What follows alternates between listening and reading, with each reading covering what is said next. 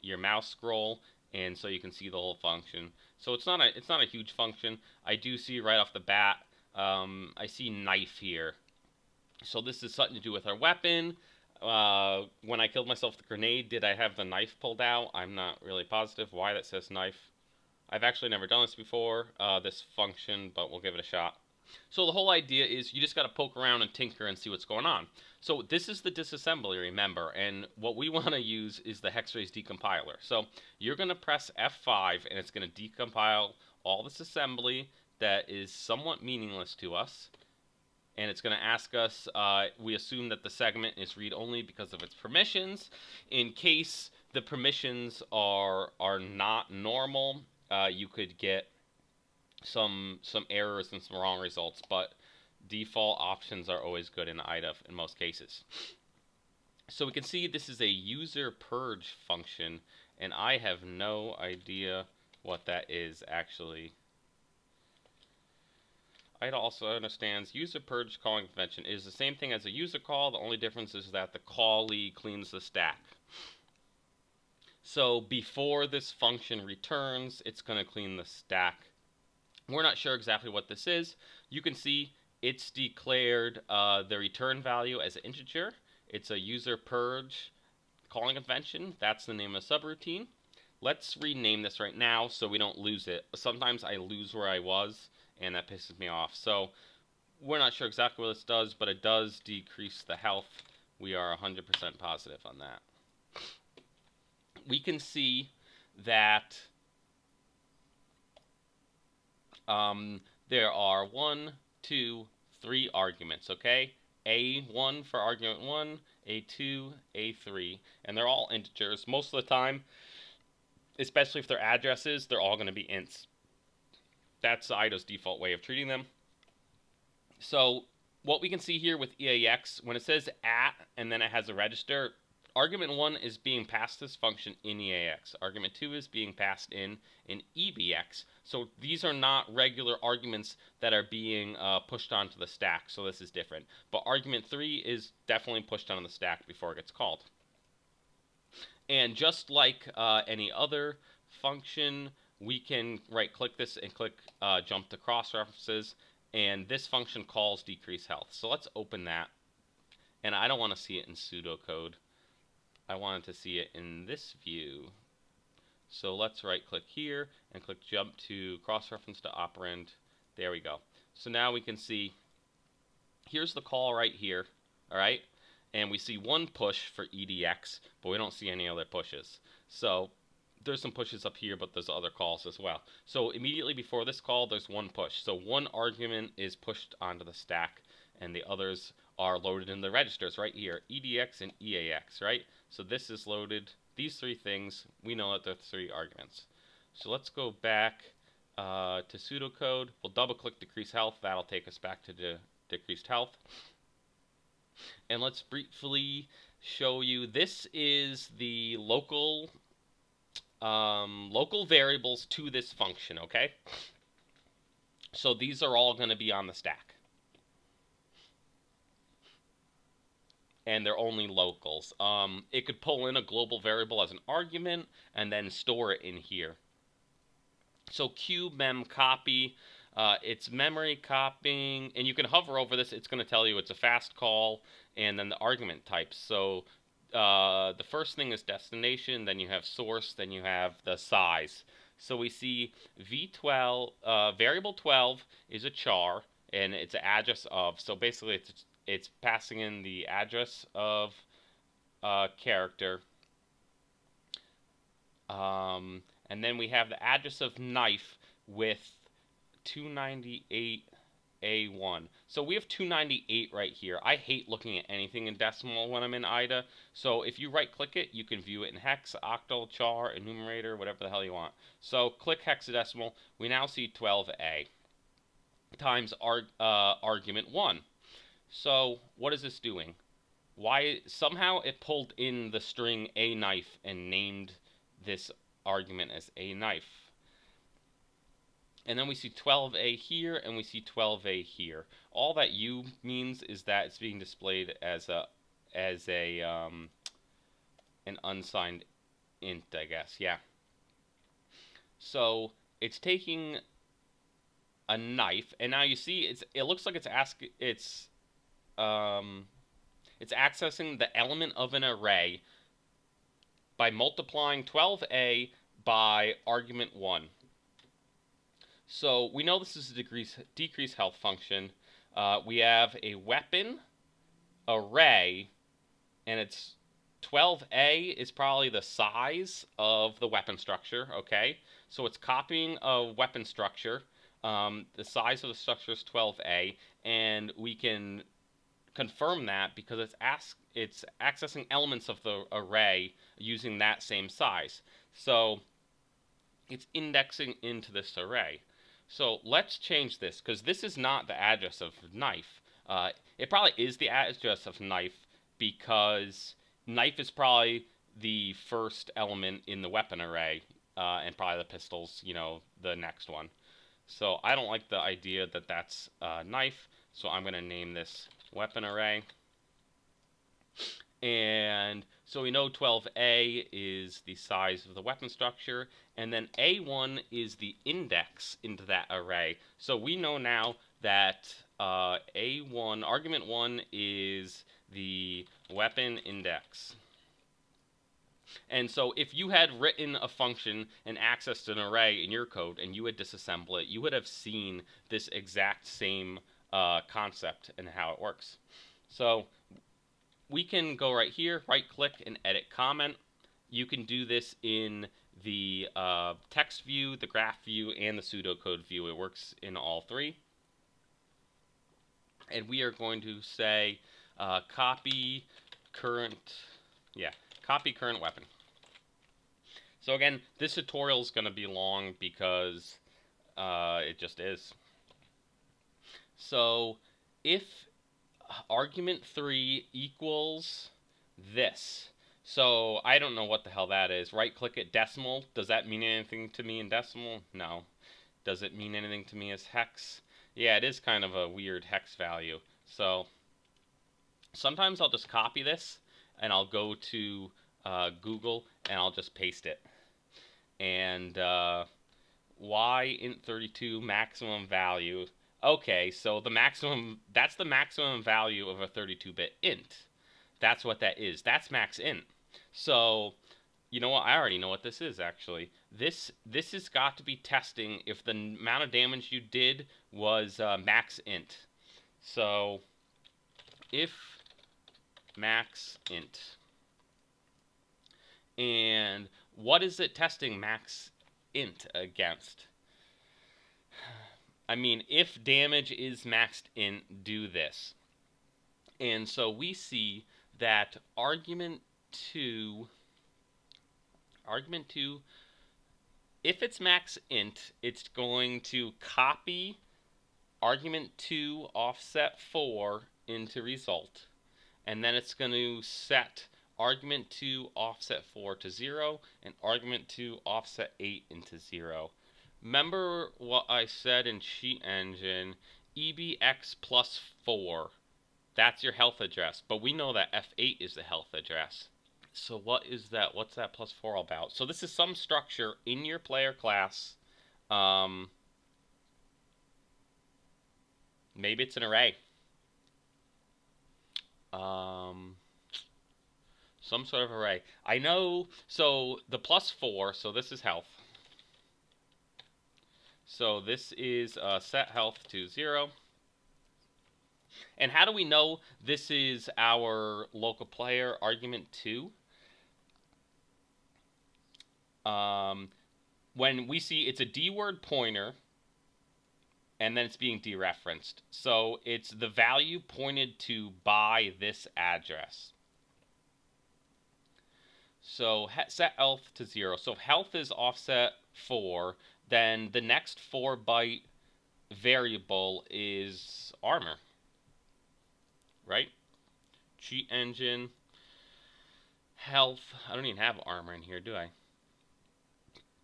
Well, let's find out. So, add address manually. It's going to be a pointer. The first offset is F8. So 8 plus 4 is C. So offset 4C is down here. And is this armor? Possibly. It's a 0. Let's set it to 55 for fun. And then let's go here. Okay, now we see I have 55 armor. So that's our armor address. So now we look right here. So this is setting our armor to 0. Set armor to 0. So, the hell? Enter comment, set armor to 0. Thank you. So, what's going on here? If max int, copy the health, into result, and set armor to 0 and health to 0. So this has got to be damage. Argument 3 has got to be the damage. So if damage is max int, copy health for some reason, and then set health and armor to 0. So this is for the grenade. If I've hit myself with a grenade, it's going to tell the decrease health function to decrease it by max in. It's an automatic kill. And if so, it's going to set armor to 0 and health to 0. Okay, so cool. So we've already figured out these two arguments. And then argument 2 is still confusing here. I'm going to say this has got to be an array. And it's some sort of array about like inventory or stats. So I don't know what to call it exactly. So inventory stat array.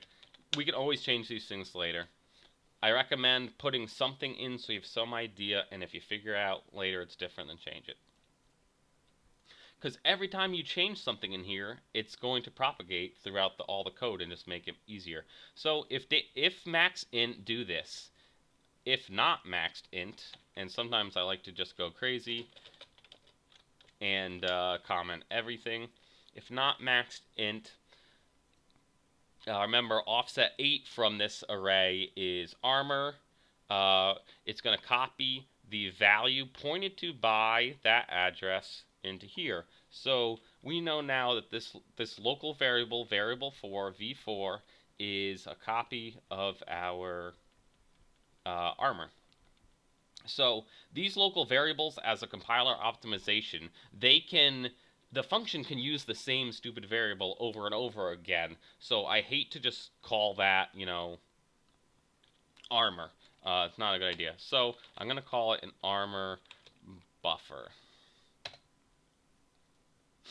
So v5 equals 0. I don't know what that's all about. Damage equals v6. So rather than getting down here and being like, okay, what the hell is v6, we're just going to name this damage buffer. And v11, variable 11 equals an armor again. Armor buff 2. And then if armor is less than 25, then variable 5 equals 1. If it's greater than 50, it's 2. If it's greater than 75, it's this. And then based on, after that calculation's been done, there's a switch statement based on this variable. So if your armor is, the more armor you have, the bigger this number is. And if you had no armor, it's going to be set to 0. I'm going to say that is some sort of like armor absorption rating. Armor absorption rate. Okay. Armor absorption rate. So it's doing some calculations about your armor, and then it's going to do some shit because of that. So based, if armor absorption rate is 0, which we know up here, so basically if you have less than 25 armor, it's going to do this. And it's taking that damage buffer and it's assigning a new value based on your armor times this number. And you can see each one of these cases is doing basically the same exact thing. And And these numbers seem bizarre, right? There's no rhyme or reason to that. Now that's because as a compiler optimization, floating point math, multiplication takes less clock cycles than division. So anytime there's a division in the source code, if it's going to be faster to do a multiplication, it's going to take the inverse of that number and it's going to multiply it by it. All right, so that's a compiler optimization. We can actually open up our calculator. Let's look at this and let's get the inverse of this and see if it's something that makes sense to us. So the way we get the inverse is by divide 1 by that number. So because it's an inverse, it's never going to be the number you saw in the source code. But imagine it's 1.5625, and you kind of just ignore the rest.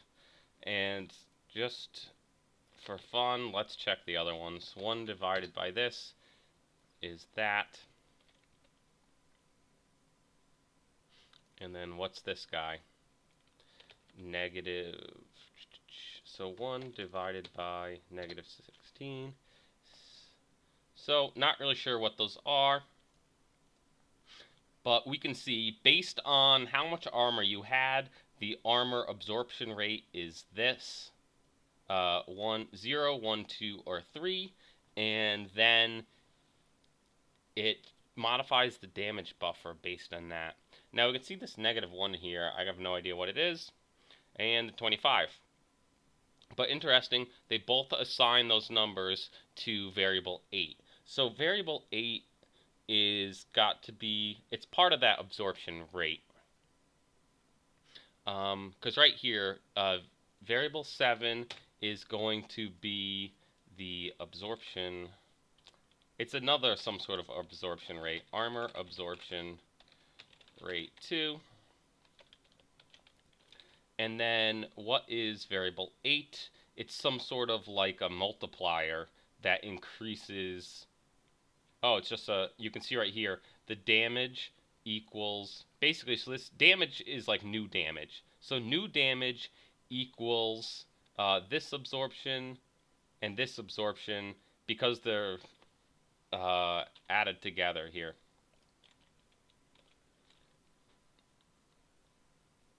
So this is kind of like an absorption multiplier.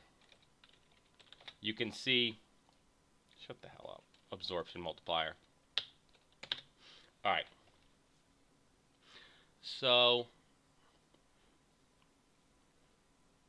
if you have really low armor, the new damage is going to be basically just normal damage.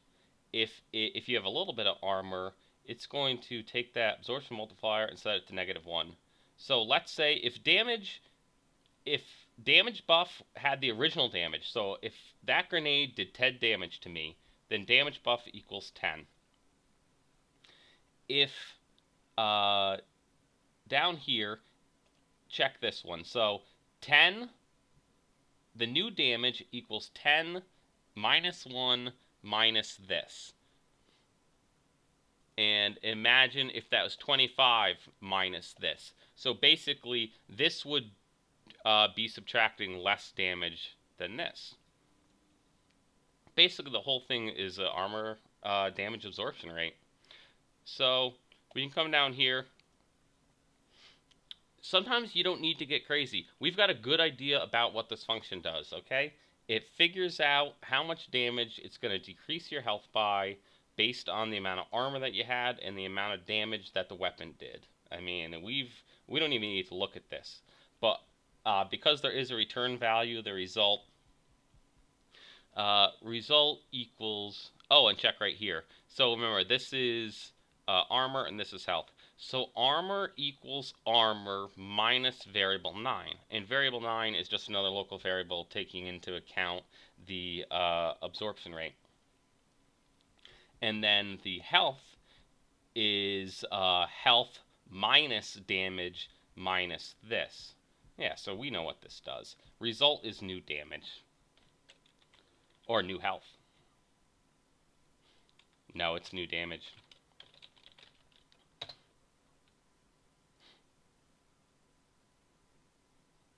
All right, so the turn value is the amount of damage that that you did after all that's done. So